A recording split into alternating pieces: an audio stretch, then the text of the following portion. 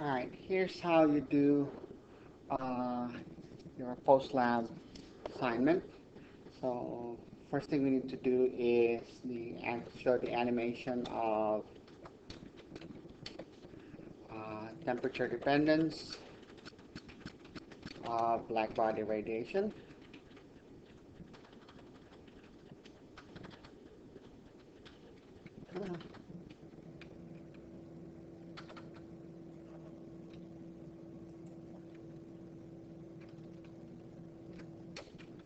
Blackbody radiation. And so we define K, Boltzmann's constant is 1.38 times 10 to the negative 23rd joules per Kelvin. Planck's constant is 6.626 times 10 to the negative 34 joules second. A nanometer is 10 to the negative 9 meters. Speed of light is 2.998 times 10 to the 8 meters per second. Right? So let's put all of these constants up here.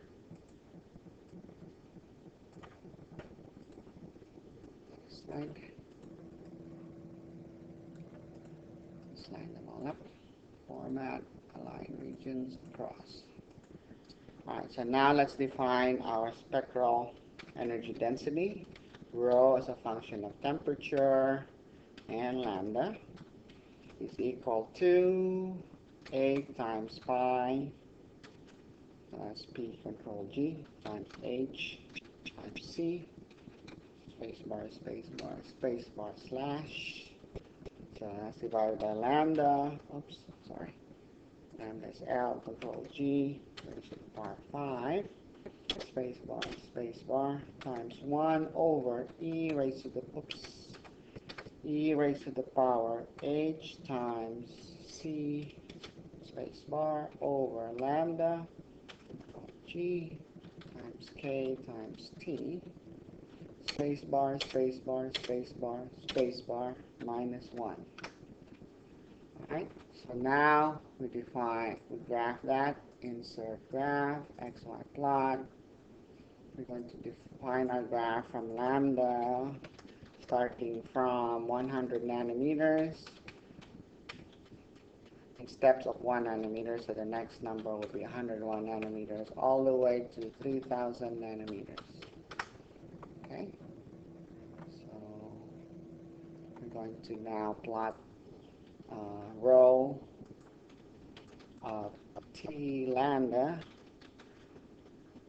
versus lambda in nanometers. Okay, it doesn't know what T is, so let's define our T. T is 5000 Kelvin, and there's your plot.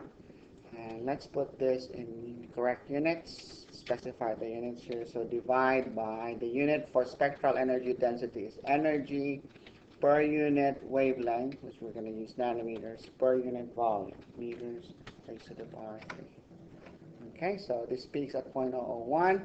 Now, if we're going to make an animation, we want to make sure our scale is fixed, so we have to override the scale. Mathcad automatically scales your graph, so we're going to set this to be 0.0006, and we're going to set this one down here to 0, and there's your blackbody spectrum. Okay. Now, we are going to say that we're going to animate it. We're going to explore what happens to this spectrum as the temperature drops, and we're going to drop it every frame in our animation. We're going to drop our temperature by 10 Kelvin. So I'm going to subtract from 5000 minus the frame variable times 10 Kelvin. Okay. So frame by default is initially set to 0, so our original temperature is going to be 5000 Kelvin. Format this. No decimal. 5000 Kelvin.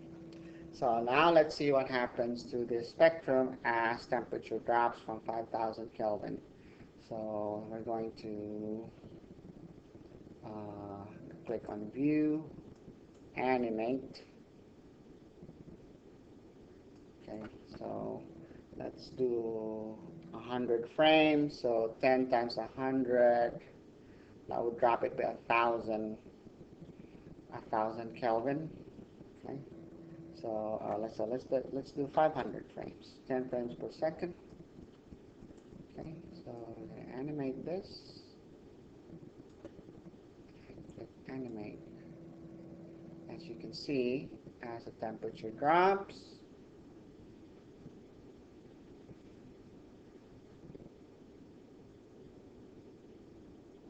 your black body spectrum. Okay, oops. Okay, and there's an error at the end because you're down to 0 Kelvin. So this is your animation right here. You can see the total intensity drops, and you can also see that that peak wavelength is shifting to longer wavelength at lower temperature. Okay, so I'm going to let the temperature drop some more. That's what happens. Now, on number 2 for your post-lab assignment, you're supposed to label this peak right here, okay, lambda max. And so let's define where that peak point is. Okay, your lambda max, we know, the function of temperature is equal to 2.9 times 10 to the power negative 3 meters Kelvin over temperature. So that's lambda max as a function of temperature. And so what we can do over here is add a point. So on this vertical axis, we add the value of rho at lambda max. So comma, rho, okay, R, control G, at temperature T for whatever lambda max is at that temperature. So lambda control G dot max at that temperature. Okay, and then divided by the unit for rho, which is joules per nanometer per meter cubed. And down here, we're just going to plot that point. So you just say lambda control G dot max at temperature T in nanometers. And you can see it's not showing anything. It should show up blue on your scale. So double click on this. You want trace number 2, the blue trace, to be, you want to show an O on there. Okay, so let's see what happens. You click apply, it shows up right there. Now if you want to emphasize that that is where your peak is, over here you can draw a stem.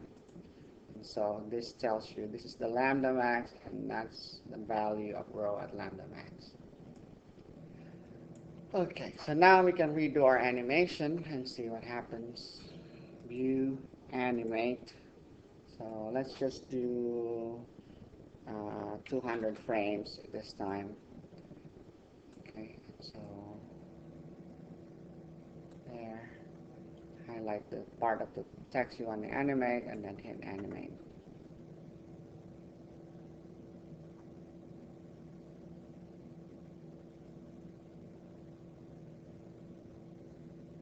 Okay, and there it is.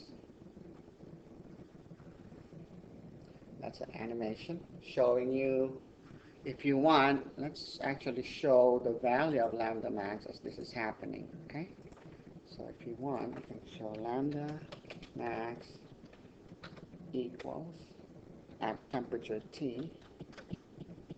Okay, and let's put that in nanometers. Up. And let's show the value of rho at lambda max at that temperature.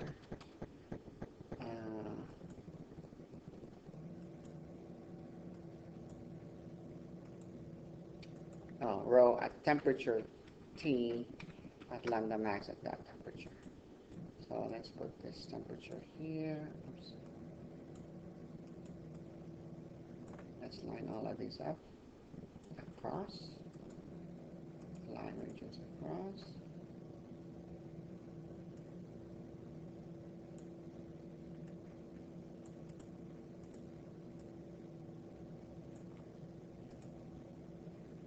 Okay, let me move this one up a little bit.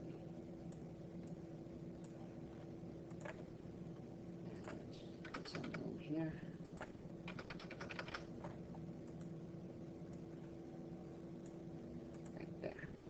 And the unit for spectral energy density is joules per nanometer per meter cubed. Okay. Of course, you can have that per meter to the fourth if you want to. And if you want, you can make this the format for this to be just let's say decimal, 5 decimal places. 0054, make that 6 decimal places. Okay. So now let's redo our animation. View, animate, 200 frames.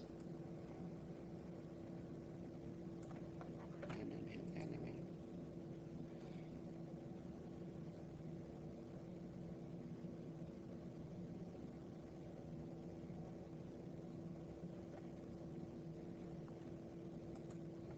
Okay.